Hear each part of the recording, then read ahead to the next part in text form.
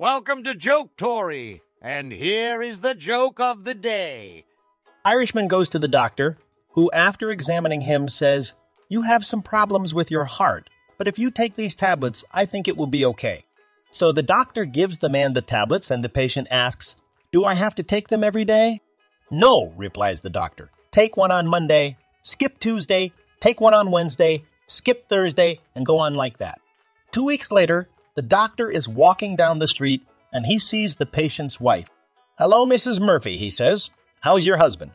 "Oh, he died of heart attack," says Mrs. Murphy. "I'm very sorry to hear that," says the doctor. "I thought if he took those tablets, he would be all right." "Oh, the tablets were fine," says Mrs. Murphy. "It was all the bloody skipping that killed him."